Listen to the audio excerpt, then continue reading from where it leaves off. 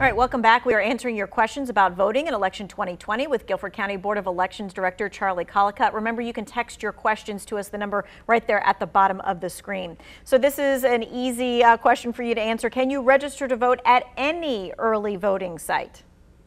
Yes. If you're not registered, you can do a same-day registration at any early voting site, not an election day polling place, but at an early voting site. All right, this person says, hey, I voted at Burr Mill polling site yesterday and was curious as to why the voting is by paper ballot and not electric by machine. And everybody around the state is paper ballot this year. Yeah, everybody in the state is paper ballot. Some have an electronic interface that generates a paper ballot. But yeah, the Board of Elections chose in the early part of 2020, right before the primary, that along with a lot of other counties, that we were going to go with a paper ballot system. And we had to, we'd been an electronic voting county for a long time, many years, and the Board of Elections chose to go a different route this year. There was some statutes that made it an easier decision. All right, this person says, if you registered to vote, when do you use your license? Do I need to register again? Oh, they registered when they got their license. That's what it is. Right. Yeah. It's registering to vote while you get your driver's license is a great way to do things. You can use the DMV to in their website to change your address, register new. It's a great resource. You don't have to register again. If you did it through that system, then you're fine. So this question is, I dropped my completed ballot at an early voting location and it was logged in and dropped in a lockbox. When will it be opened and counted? It will be opened and counted at an open meeting of the Board of Elections, and right now those are held every Tuesday. So it will be opened and approved, opened and counted the Tuesday following when you dropped it off. Okay. This question is, will there be handicap voting during early voting sites? And there is curbside voting. What do you need to do to make sure that you're in the right place for that? Right. Well, first, all the early voting sites are ADA compliant.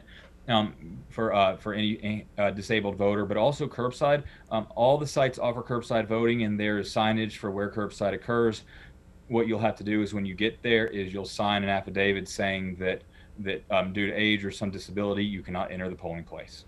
All right, this might be the best question of all. Which polling sites have those election pens? Can you find out in advance? All of them have the pens now. This was it was a lot. I know the voters want them, and they're great pens, and I know we didn't have them at first. Neither did a lot of counties across the state. We have them now, and it's been a lot to get them.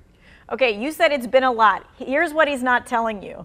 You drove in the middle of the night to pick up some of these 2020 election pens. Yeah, well, yeah, the pens have been an adventure. First, I've been unloading trucks at 2, 3 o'clock in the morning when we got some of them in, some pens in. But then, yeah, on Sunday, we didn't have our election pens. The delivery had been promised on the prior Friday. We still didn't have them. We were running out of the BIC pens. We were running out of the disposable pens that we had. So I jumped in a big cargo van and drove to Mecklenburg County and raided my counterpart in Charlotte. The Mecklenburg County Board of Elections raided 20,000 pens, threw them in the back of the van, and drove back to Greensboro and unloaded them so we could get them out to the sites on Monday. Okay, and that is so everyone could have their 2020 election pen now. And then later that afternoon, 500,000 on a truck showed up, so we're good now. And so every early voting site across the state should have these pens. Every early voting site across Guilford County has the pens. For sure, Guilford County. If you're in another county, you may have to call and ask about that. That's right. Okay. All right. This person says, how are the tabulators at the early polling places protected from vandalism, theft, or other destruction?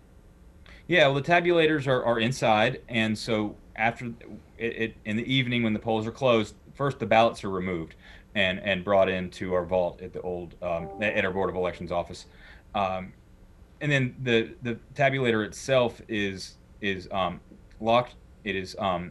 It's actually in a fairly resilient waterproof shell that it stays in, that is locked down, and then we cover all the ports with tamper evident seals, and then it stays locked in the facility, which we do make sure are places that we're usually municipal or county buildings that do have security. All right, we're going to continue to take your text questions. I can answer this one really quickly for this person. Can I vote anywhere in Guilford County during early voting? Yes, in any county wherever you are, you can vote in any early voting site. You are not going to go to your regular polling place. It's probably not open. You're going to go to any early voting site. We'll be back with more of your questions.